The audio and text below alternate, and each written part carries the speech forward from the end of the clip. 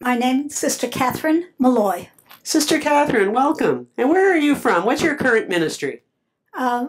Live in Cameroon, West Africa, and my current ministry depends on the day of the week.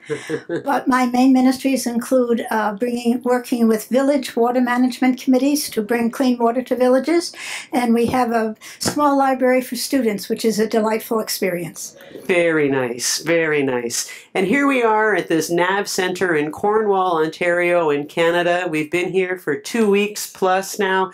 What's your experience been, Sister Kathy, of our chapter? Well, now that I've lived in Cameroon for 16 years, I have to say it's a real graced experience to be with the larger community. And for me, it is an experience of the grace in the group gathered. And there's such a sense of solidarity and unity that it's very moving. Through our prayer and through our contemplative dialogue, it's truly amazing. That's wonderful. Thank you very much for sharing with us. Thank you, Sue.